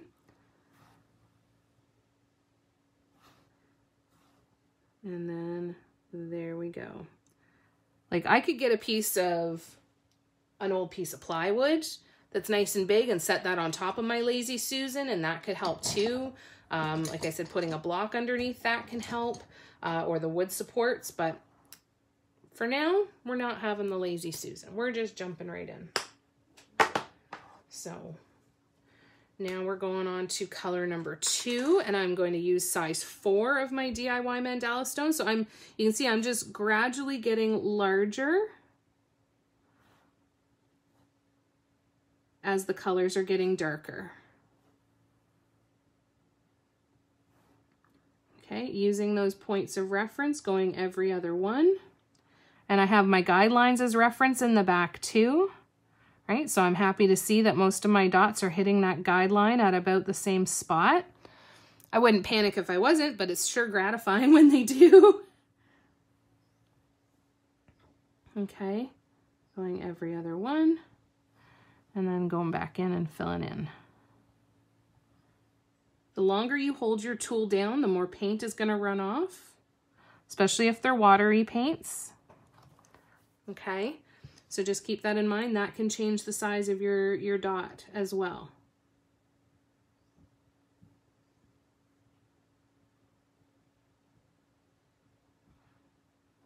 All right. I think this is this part where I reach over the camera a little bit. I really need to study some of these other artists a little bit more and try to copy their camera angles. I've got the mug angle down pat, but the canvas one I'm not so on top of. The mug one I feel pretty good about, that I know where I need to set it to be able to see everything, but well, this is definitely going to take some practice to get back in the swing of this kind of stuff. Okay, so I've used 2 of my purple colors. Going out, I'm going to go and use number 3. And I'm just going to check number 3 and number 4 to make sure I know for sure which one is the darker one. Okay, and I'm going to do another row. Actually, that's not true. Or is it? Yeah, I'm going to do another row. Another row of dots just like this, only this time I'm going to use a size 6. So I went from a 2, 3, 4, and now I'm skipping up to a 6 because the spaces are bigger there. So I'm going to use a 6. Okay, once I'm done this row, you guys, I'm going to move the camera and check on the comments and see if there's anything that I need to be answering for you, okay? If you're new to my lives and you have anybody in the comments that does answer you, they know their answers, and I promise they won't steer you wrong. And thank you to everybody who's helping each other out in the comments. I really, really appreciate it.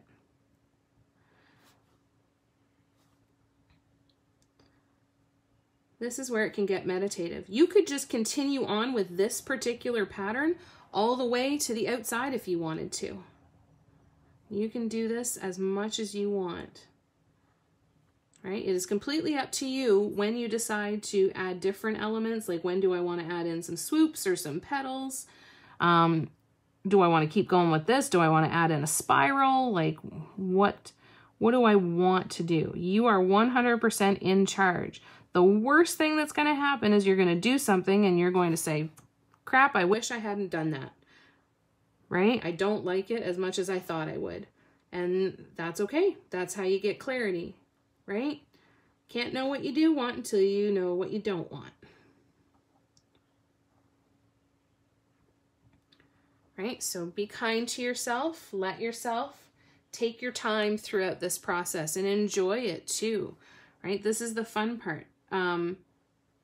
Yeah, the absolute worst thing that's going to happen is that you're going to say, no, I don't like it, and I don't like the piece anymore, and I don't want to do it, and I quit. That's okay. You can get a new piece and paint on that. It's totally okay, right? So now I think I'm going to do some swoops. I'm going to do a couple rows of swoops. Because I'm getting closer now to these other guidelines, I feel like I'm a little more comfortable to do some swoops. Now, what I have not done yet is done swoops on canvas with just the pull and drag technique. So let's give it a try. So I'm using one of my round, oh, I promised I'd come back to comments. Let's do that first. Move the camera for a second, and let's come back in. Looking good and juicy, eh? Yes, you definitely do, Claudia. I would say after every 2 or 3 dots maximum, you want to wipe your tool off. So I have a whole stack of old face cloths and dish cloths that I have, and then I'll just get wet one with warm water and keep that beside me and use that to clean off my tools. Really good question. Everybody's doing good? Everyone's all right? All right, fantastic. Okay, so let's keep going then. So I have this guideline that's here. You can barely see it, but it is there. See it more on this side, okay? That is the guideline I'm now going to use for some swoops, okay? So I'm going to try doing the dot and drag that I do on my mugs. I've done it on some stones. I have not tried it yet on canvas, so I am not sure if this is going to work, but that's okay, because if it doesn't, we try something else. No problem. All right, let me see if I can zoom in any closer. All right. So I'm using a nail dotting stylus tool, one of the larger balls. And then I'm placing the dot here by this guideline. I'm holding it for a second. And then I'm very, very, very slowly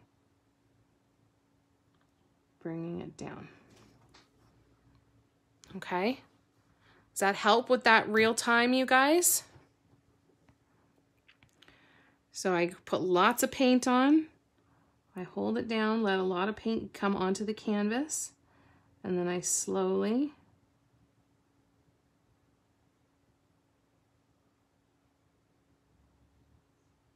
start bringing it down. Okay.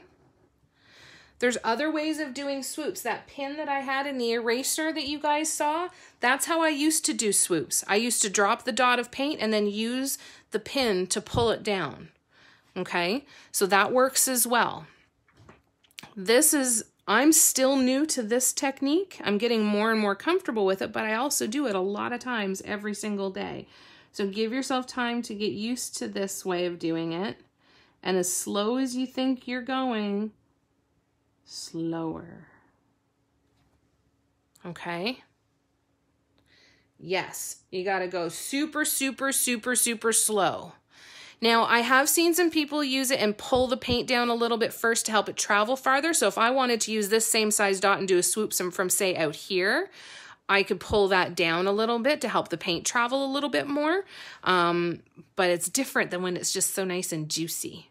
It's so good to see you, Christy. I didn't know you were here. Hi, love. It's good to see you. I miss you.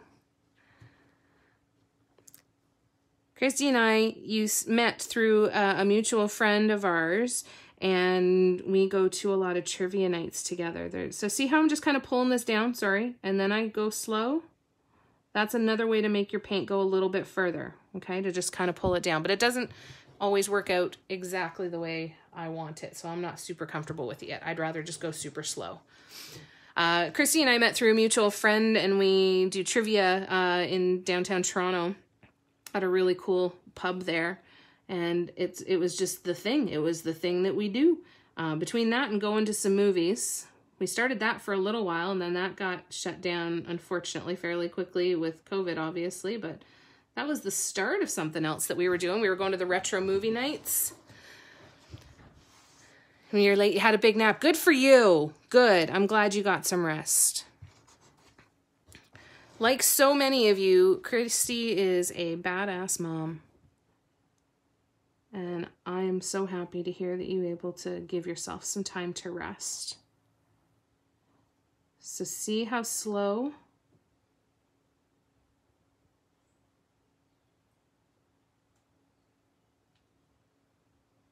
Okay. I'm almost counting, and I'm counting to 8. And I can go back to my guidelines here if I want to, but I'm okay with them being slightly off. So pulling it and dragging it a little bit, that just can make the process go a little bit faster, but I find it's easy for your hand to move and to distort the shape. So yeah, unless I want to do a really, really long swoop with the same size, I would just go super, super duper slow. Because remember too that there's still paint on your tool, right? That goes up the top. So that's still going to start to come down and be able to be moved, right?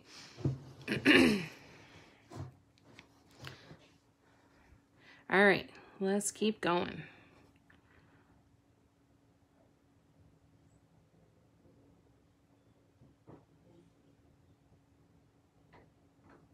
So what I think I'm gonna do is I think I'm gonna use the darkest purple and do another row of swoops from out here at this guideline. And then we'll do a row of concentric circle dots, like a bit of a border on just above this guideline. So this guideline is gonna be important here.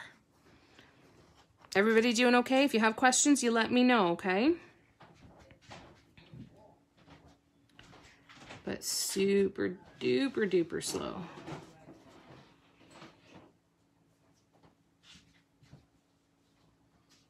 And I caught a hair. Caught a hair on the way down. Love it. All right, here we go. So yeah, we're gonna do another row of swoops after this one. And they are going to be big ones. So we're gonna just wing it and we're gonna see how it goes. See how it works. Now I gotta grab my tweezers because there's another hair right here. Did you guys see that?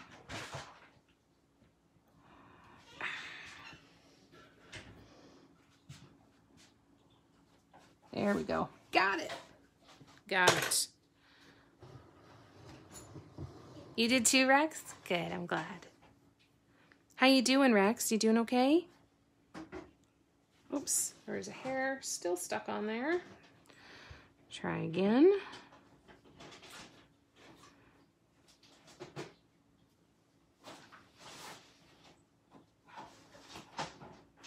So these large pieces like this can take anywhere from 8 to 20 hours to make, depending on what you're adding in, what kind of detail, all of that sort of stuff. And that's not include drying time, right? You're going to get to the spot eventually where you kind of can't proceed until some spots have been dried. So you have to be able to give yourself that time to leave it and come back to it a bit, right? Yeah, that's the worst when you get like the little twitches and stuff and it moves everything there. It's frustrating. So make them smaller, or maybe that would be a much more comfortable option for you to use the pen, right? To use the pin in the pencil eraser. So let me just show you that one. So I'm going to hold this paint right here for quite a bit to get as much off the tool as I can. Okay. And sometimes there's lots of surfaces where this is still the best option. So again, I have a sewing pin stuck in the end of a pencil eraser so I can hold it as a pencil and not activate the carpal tunnel.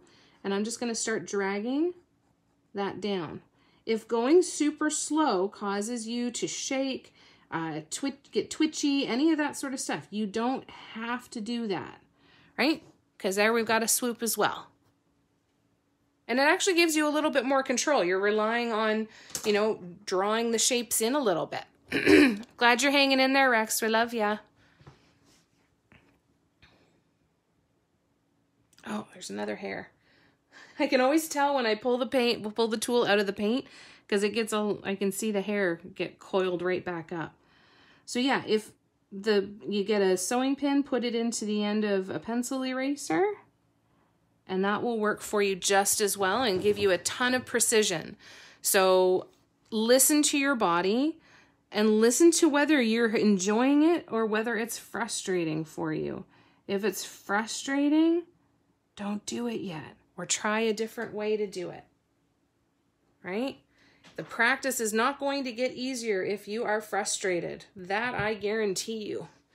Those are the days where we learn the lesson of, okay, so I'm not supposed to do this today, so let's find something else and we'll come back again.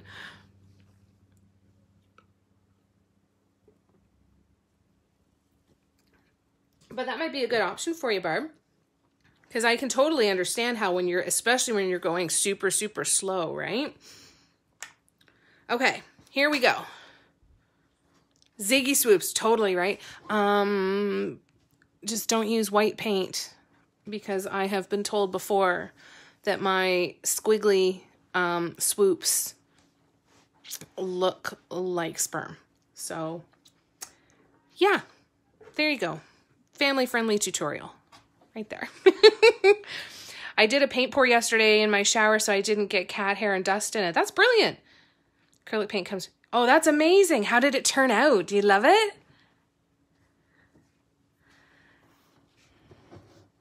All right, let's try this.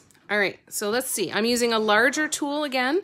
So the one that I just used, I put it away and I don't know. Okay, so this was the size that I just used on the left, And this is the size that I'm going to do for these significantly longer ones, okay? A fertility design, right? Barb, there's your art career right there. Make squiggly swoops and sell them to all kinds of fertility clinics right there. You got the artwork for the fertility clinics. Every OBGYN's office will have your swoops. That's how else are you gonna get baby swoops?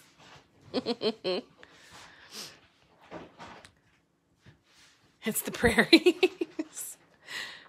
Don't like it at all. You're gonna read you. How hard is it to read you? Do you have to let that one dry, or do you have to abandon that piece entirely and just do it again, or can you pour over top of it? So interesting.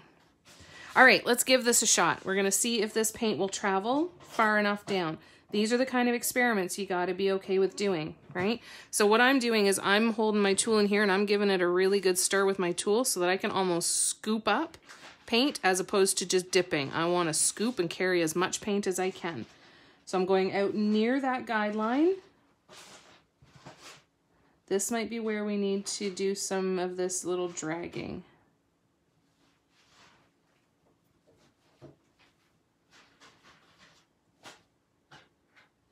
Looks like it's gonna travel, and it did! Yay! I love it.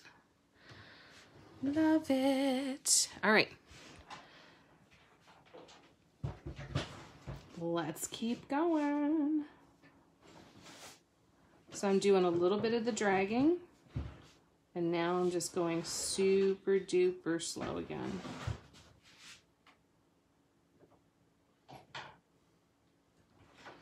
I'd like to do one that's a whole bunch of swoops and try and make it look like fireworks. I think that would be really fun. I've been watching a lot of graffiti artists and how they're making things look like they're glowing neon signs. And I'd like to try that too, make it look like the mandala is glowing. Like a neon sign. I think that would be super fun. There we go. So let me see. Scrape off when wet. It was a wood TV tray. Oh, that would have been really satisfying.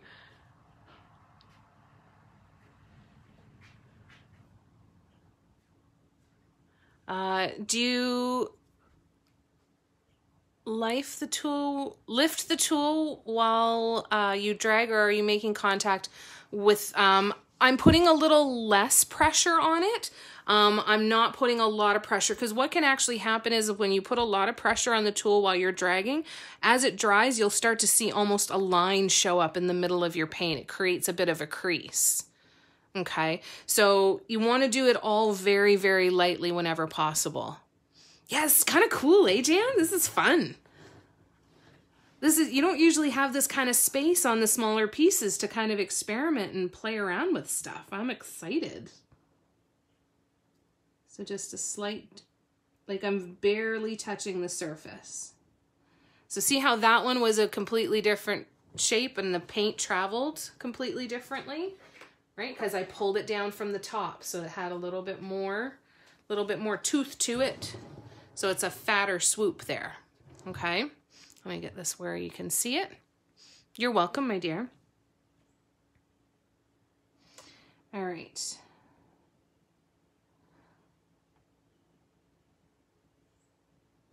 And for anybody who is on here, I just want to thank you again for the lovely gift that you gave me for the Jason Mraz concert.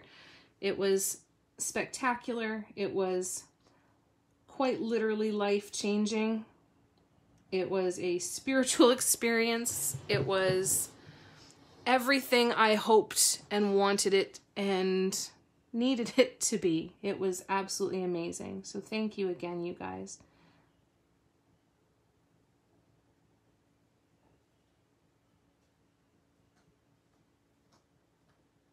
So it was a good question, Christy, because I've never really thought of it as I was doing the swoop. I'm probably pushing down a little bit harder at the top of the swoop.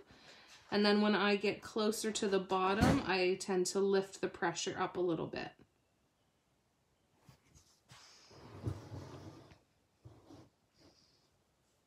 Yeah, it was delightful. Absolutely delightful. I was out in a little tent gazebo out in the backyard and just, oh, that one was terrible. Ugh. Okay, so I'm going to redo this one. So this is a good time to talk about this. I've got some of these tools that have these silicone brushes on the end, and they help me pull paint off. So when you're using a black background, it can be very forgiving because it's very easy to fix quote-unquote mistakes. So I'm going to pull this paint off while it's wet. I just want to be able to make this process as quick as I can, so that's why I'm pulling paint off. And I want it to remain as flat of a surface as I can. If I don't pull the paint off and just paint back over it with black, I'm going to have that raised swoop now that I'm going to have to paint over top of. Okay, so what I'm going to do, I just pull that off. These are clay sculpture tools that I got from Amazon that have these silicone brushes. They're all different shapes. Okay, but they work really, really well to help pull paint off. Okay. And then I'm going back in with just a small brush with my base color and just painting over top. And then I'm going to keep going with the other swoops. And by the time I am done with the other swoops, this should be pretty darn close to dry. And then I can come back in here. Or I can get started on the next row and then just come back here whenever this is dry. So that is how you fix mistakes. Now, if you don't have the tools, obviously, that have the silicone brushes, there's lots of different things you can use. You can use a cotton swab, you can use a piece of tissue, you can do anything that you have kind of handy to help you pull that paint off and make it a nice flat surface again for your base coat to go on. Ah, I was one step ahead of you, Claudia. Fantastic. So for those of you who don't already know, tonight is my first mug painting party. I'm so excited. I'm so excited to see how it goes and to see what we come up with as far as ideas, because I am going to be asking for feedback at the end of this one. I've got some ideas for the plans that I want to use going forward, but I definitely want to hear what everybody thinks after tonight. But expect to see a lot more of these on the horizon. I will be doing more of them, guaranteed. Oh, I did it again. That's what happens when I lift it. When I lift it, as soon as I lift the tool, that's the problem. Okay, so try not to lift your tool. That usually means that I didn't put enough paint on it. So anyways, yeah, tonight from 7 until 9 Eastern is the first mug painting party. It is a paid event, and they will be paid events going forward. Eventually, I would like to switch them to Zoom, but for now, we're just going to use Facebook. But yeah, eventually, I would like to get them onto Zoom to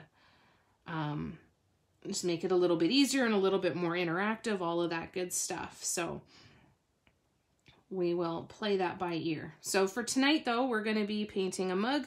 I'm going to walk you through step by step a very specific pattern. And yeah, it doesn't matter what color paint you have, doesn't matter what color mug you have.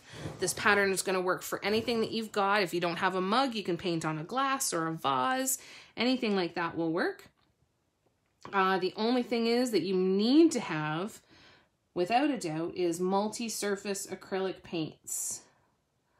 Okay, so you need those multi-surface acrylic paints because they are the ones that will adhere to ceramic or glass. They are going to cure on after baking. So all of those paints are going to have different baking instructions for curing. Multi-surface paints will cure to be top shelf dishwasher safe after baking. And they will after air drying as well, but the air drying takes 21 days to fully cure. So if you are like me and you don't have time for that and you're not patient enough for that, then baking is the good option. They're not all created equal, so just make sure that you read your bottles and know for sure what the recommendations for your paints are. So for as far as tonight's paint party though, the most that you need is, or the minimum that you need is one color. Okay, because I'm going to be using one base color, and then I will talk about top dots as well on that piece. But yeah, It's going to be fun, and there are going to definitely be lots more coming in the future. This is the first of many. And maybe even different things too. Maybe someday we'll do a vase painting party. Maybe someday we'll do stone painting parties. Like, we could do anything we wanted. Okay, so I'm just going to catch up on comments here really quickly. So this is where we're at so far. Okay, I've got to go in and fix those too. But otherwise, I think it's looking pretty good so far. How are you guys making out? I think this is going to look really cool. The mug painting live at a later time. If you purchase a ticket for it, it will be available for 24 hours.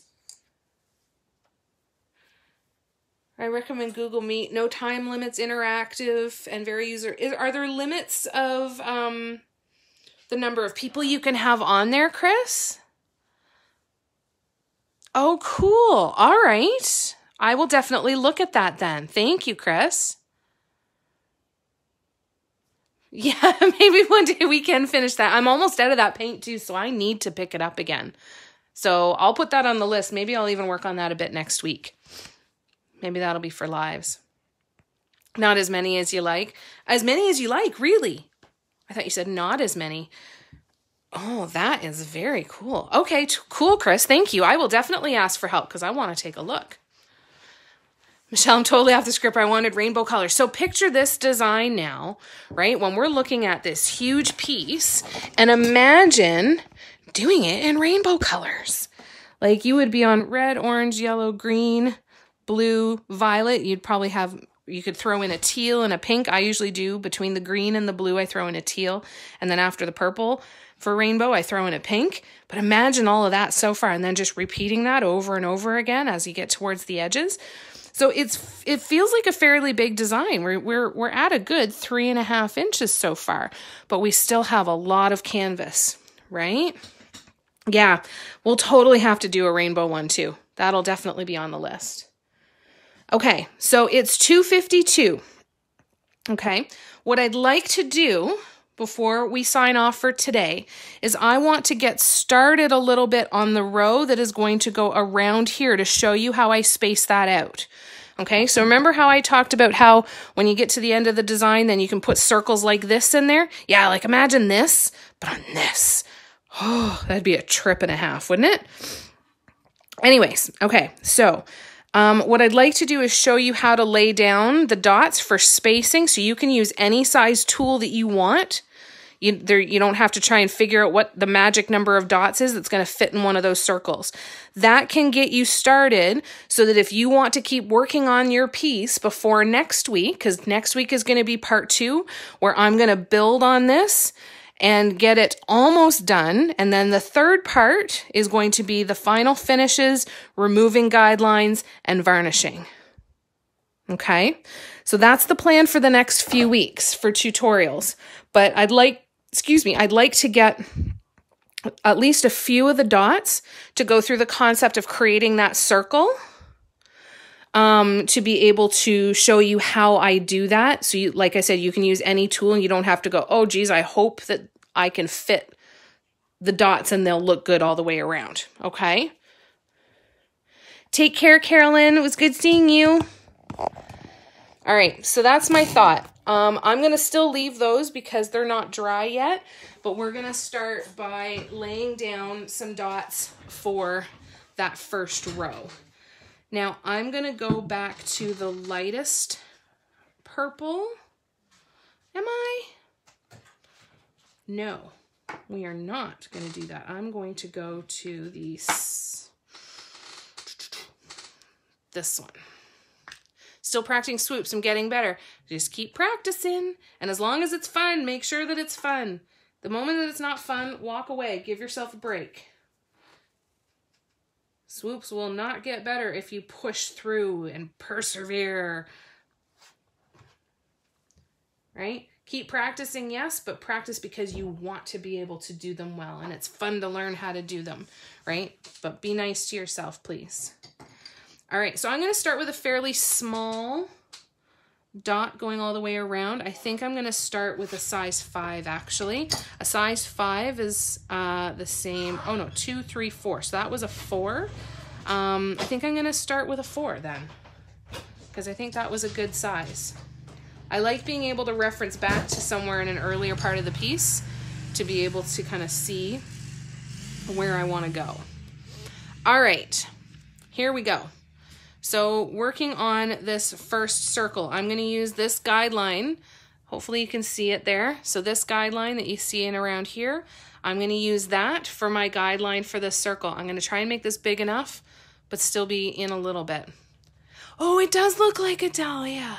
Oh, I love that, Christy. Oh, I'm glad you're having fun, Michelle. That's wonderful. Okay, so what we're going to do is I'm going to put the dot just to the side. I'm not going to put it so that the line goes right through it. I'm going to put it just to the outside. Okay, bye, Rex. Lots of love.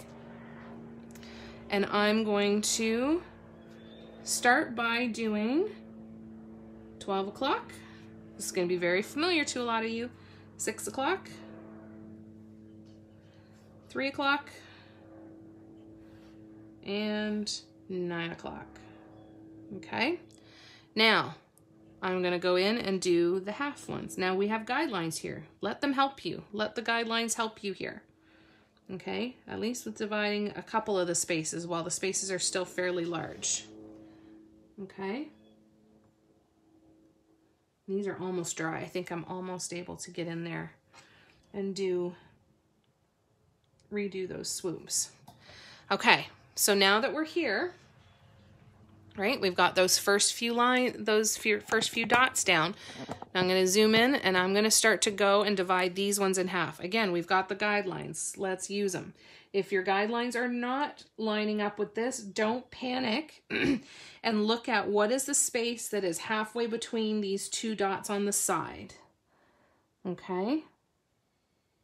That's where you want to be. Okay, I'm going to move over here a bit. And we'll do it here. And we'll do it here. Okay? And then we will come up here. And we'll do this one. And we'll do this one. Okay, so now, because my space is dry, I am going to go in and finish that. But now what you can do to keep going with this circle is just literally divide the space in half again. Right? Divide it in half. And every time you do this, you can assess, can I fit another dot in between these two? Right? So I laid a dot. Can I fit another dot in between there? Yes, I can. The worst thing that's going to happen is you're going to try it and it's not going to fit, and then you pull the paint off and redo with a different size tool. That's going to work.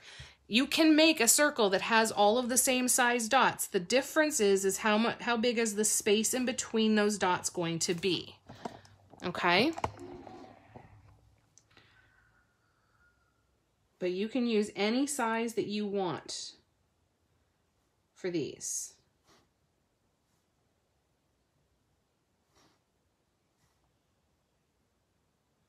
Okay.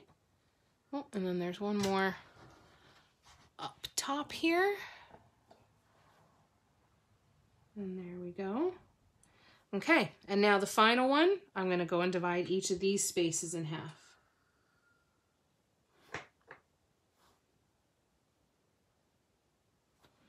Okay, and I'm going to have this little open space because I have to go in and redo those swoops. Does this make sense, you guys? So start with your 2 points and then just continually divide the space that's left behind in half. And then divide in half again and divide in half again until you can't fit any more dots in between, or until you have the space that you want in between those dots.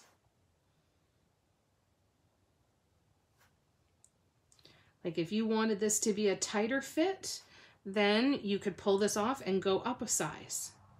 And you can always try just a few of them, right? Like you could put a couple guidelines down, or you've got your guidelines down, put a couple of dots down and just do one section to see how tight they fit in together. You don't have to wait until the whole end of the process.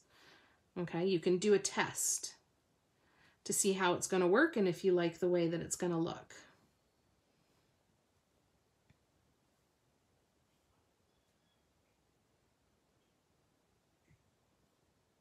right?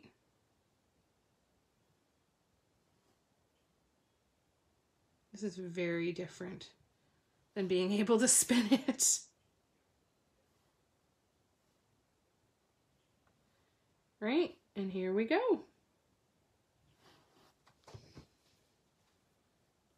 How we doing? Is this making sense, you guys? Right? See how we're doing? Okay, so now I'm going to close up this paint for a second, and I'm going to go back to my super dark purple to do those swoops that are missing in the middle. Okay, so I'm going to zoom in again. Let me actually get down nice and close here. There we go. And, all right, 2 more big swoops.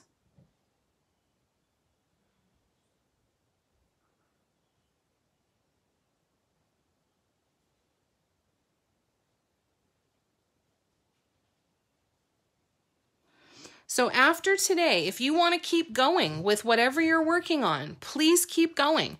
Do not stop just because the tutorial has stopped. There are no mistakes that can be made here, right? Next week is just, we're sitting and painting together, and we'll talk about tips and tricks and everything, but it's going to be pretty straightforward next week. We're not really going to be learning a ton of new things except for, hey, this is how I'm dealing with the large piece. This is what I like. This is what I don't like. And let's talk through all of that. So if you want to keep going and have more done for next week, please do it and enjoy it, okay? And I'm going to finish off this row, and then that'll be it for us for today.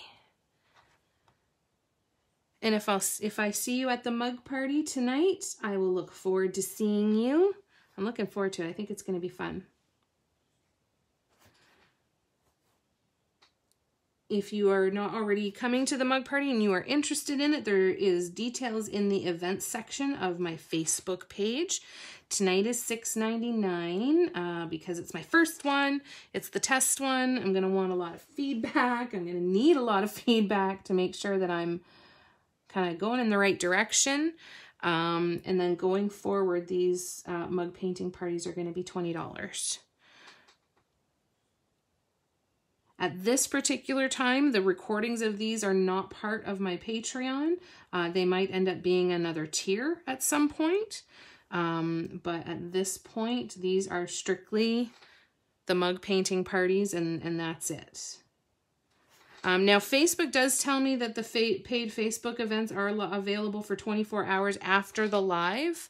I have no idea how that happens. This is going to be a potential issue tonight because I don't know what I'm doing. I'm learning, right? So just keep that in mind. But going forward, if there is a way to do it and I can figure it out, I will make sure that it gets done. Okay?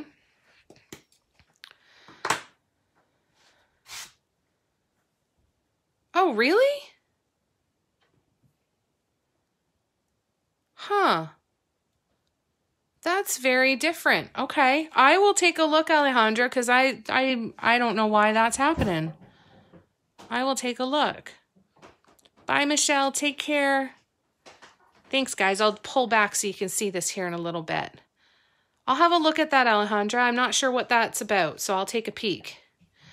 Is it different to get on the paid event? It'll just take you through it when you click on accepting the event, I believe. Within Facebook, it'll take you through the payment process and everything and get you logged into the event and get you a ticket for it, or get you a spot saved, I guess. All right, so this is where we're at so far, folks. Okay, looks kind of cool. We'll add in some more detail as the time goes on. I'm just going to get the base down. I might even do a little bit more before our next tutorial as well, just to fill it in a little bit. Otherwise, we might be doing 4 parts, but we'll just keep going. And you could put in more of these rows if you want to. You could leave it at 1 and start putting in bases to do a bunch of petals. It's completely up to you. You could do a whole bunch of swoops going out from here. Play around with it and see what you like.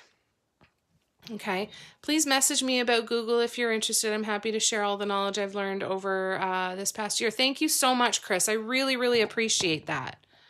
Really appreciate that. I'm sure I will have questions for sure. Thank you, guys. I'm so glad you like it. So again, imagine though, as we fill this out and make this into one large piece, it's going to be pretty cool, I think.